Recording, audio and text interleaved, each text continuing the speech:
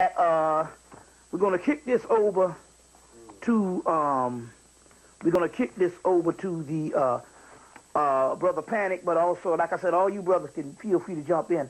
But on the other hand, death is the new frontier. In 1999, I did a whole year on death in a lot of the tapes. Death is the new frontier. It is the light in the other room that will come on after this light is extinguished. Right. The only difference is that particular realm hadn't matured to the maximum of what it's going to be. But believe it or not, I know at least from 2001 up to now, the other realm, the underworld, the Hemmitt, these different mystical names, they have had a series of initiations or a series of what they call not inaugurations, a series where they have these great parties. What would be the word for that? Where they have these great parties, they have these great ceremonies of a new birthing. And it'll come to me in a minute, but in so many words, they have a... Like commencement? No, it's not a commencement. It's like you... the word will come to me. It's a great celebration. Mm-hmm. It's a great celebration. It's a great birthday. It's a great party that is going on, and it'll come to me in a minute and stuff. To talk about it in the Book of the Dead, where they you just see endless amounts of tables of food. Jubilee or something like that? Mm-hmm. Tribute? Not tributes, not jubilees. It's another word that encapsulates all of that. Coronations. Mm-hmm. Coronations. Coronations. Right. And so they have all these coronation parties, and I've seen these parties. I was able to travel in my dreams and see these particular parties on the other side. So what used to be a gloomy and dismal type of terrain is now a beautiful and bright place. So it means that we are standing on the border from looking at this world that is being extinguished, and there's another world on the horizon that is already for us. Right. So they say, I have prepared a kingdom for you. Right. Well, that particular realm is that particular realm has been prepared. Every now and then we bump into these realms. There's a book called Dancing with Dragons by D.J. Conway, and they say that these mystical beings do exist, but every now and then we will see these, that mystical realm will bump into this realm. And that's when you get these mystical beings. They call them the chupacabras and stuff down in Mexico and different things like that. The Loch Ness Monster. Mothman prophecies. Mothman prophecies. And these particular mystical beings people see. UFOs is nothing but seeing these particular light energies from the other side and stuff like that. And this earth is full of mystical things that's been unreported by science, because they're not allowed by the governments of the world to report these strange and bizarre creatures. But there's a book that was put out in the early 1900s. Charles Fort is his name, I think, of mysterious beings and stuff. So dragons, fairies. You get the movie Photographing Fairies. There's another one called A Fairy Tale, A True Story.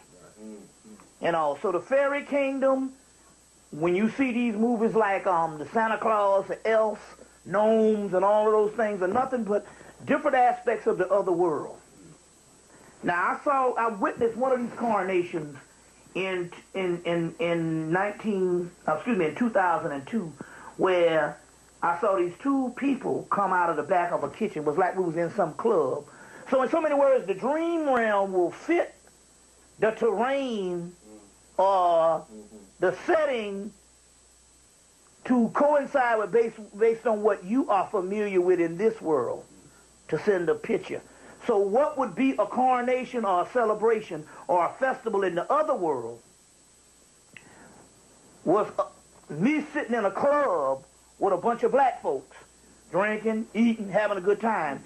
And out of the back of the kitchen, these little short, dwarf, twa people came out of the back of the kitchen, and they had their face, their skin was actually made out of what you would call mud cloth or kente cloth and different things that they have in the fabrics of Africa. This was the actual skin.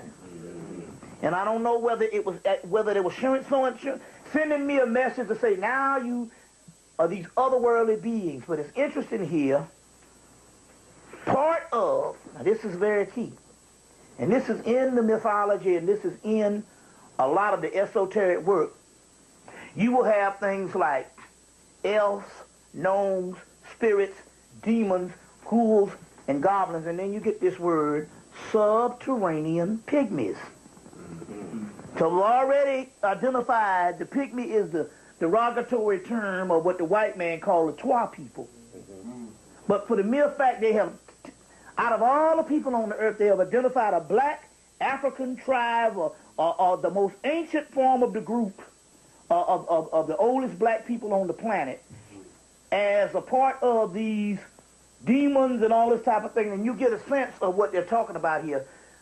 We are connected with the other side, and the Twa people is earlier people enough to even identify with the other side. As a matter of fact, just look at the god Bess. It's a monster-like figure. In so many words, I'm still giving you the images in what this world was able to view these spirits as, but in the other world, it's probably something so pristine and so beautiful until what is grotesque on this world is so pristine and beautiful because we're talking about energy, lights, and it can take on any kind of form. Right. You see what I'm saying? It can take on any kind of form. You see, and these are things that we must ponder, and it was interesting because I understand now why white folks in the 1980s, especially from the mid-80s on up, the toys that the children would, the most popular toys would be these hideous forms of monsters. And they had commentary, why would these children want to play with these hideous form of monsters? And it was in toys and all, and then the computer age came, and now that's all in the PlayStations and all of the other computer games of these hideous forms of monsters. They're trying to get them to understand concepts other than the worldly concepts of what we are used to. And too often they give us religion to tell us that that is all evil. And they give their children and preparing them to just think on an other world type basis. So you want to get your mind to the point where the strange becomes the normal. The bizarre becomes your playground. And then you can expand your mind to go beyond just the mundane realm. It's just the mundane realm. So these are some things we ponder. These are some things that, we can very well kick around a little bit. So give me some questions right quick.